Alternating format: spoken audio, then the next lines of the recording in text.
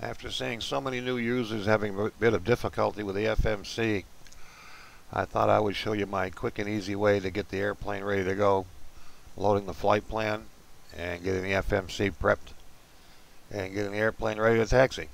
It's nothing to do with real world procedures. This is simply my fast method of getting things going and getting into the air. Obviously, the first thing to do is set up this page, choose your airplane, choose your weather. I keep mine clear because I use real world weather later on. Current location doesn't make any difference because when you create the flight plan, it's going to move you to wherever you want to go, time and day, obviously. And then we go to the flight planner. We are going to create just a simple flight plan. Departure is going to be Palm Beach. We are going down to one of the gates. We'll pick B6, which is a medium-sized gate. And destination will be Atlanta. And we are going VOR to VOR. And the reason I do that is because with the high and low altitude options, you end up with a lot of wasted waypoints. It loads reporting points, intersections, and all kinds of things you really don't need unless you want to mess with it. So VOR to VOR gives you a nice simple route.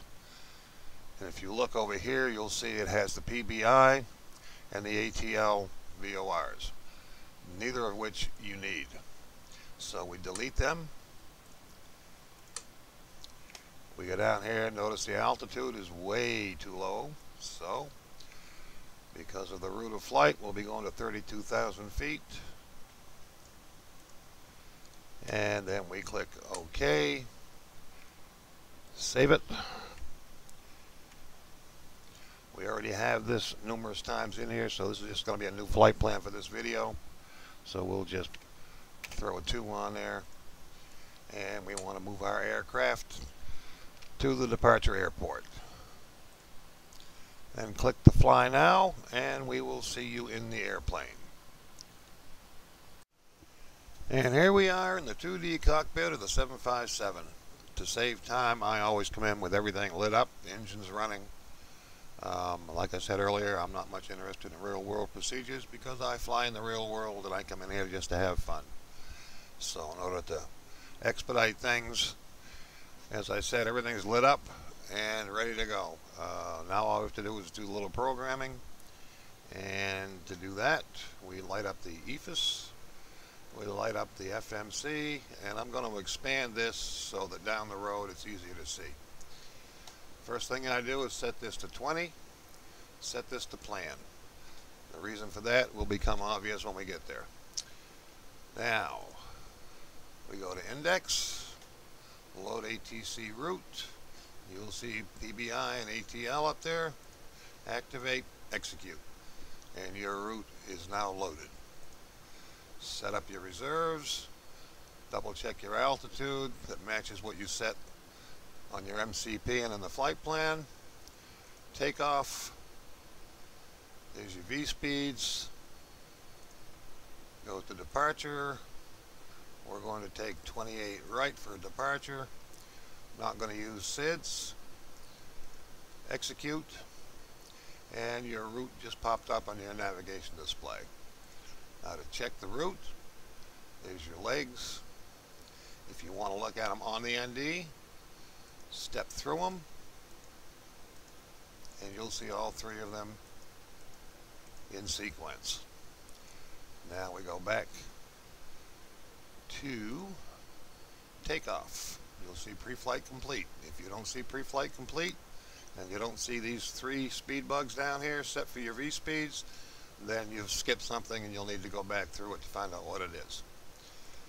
We go to the progress page, and there's all your mileage. Now we're going to set up the departure, the arrival, which I normally don't do at this point, but just because of this video, we're going to set it up now. And I don't have the real world weather turned on yet, so we have no idea what the winds in Atlanta are.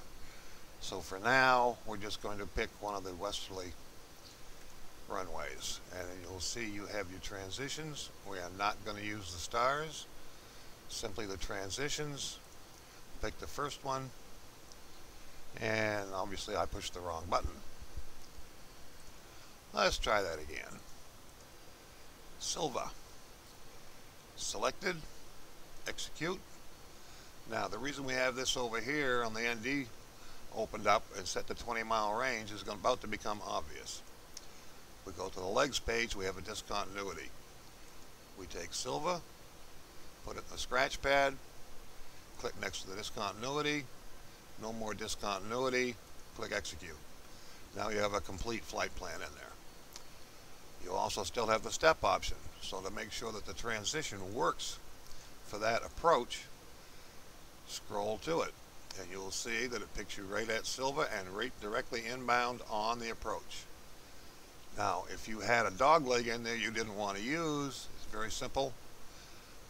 If you want to get rid of Silva, for instance, click on the one below it, ROM in the scratch pad, click next to Silva, execute, step back through it, and you'll see that Silva is gone.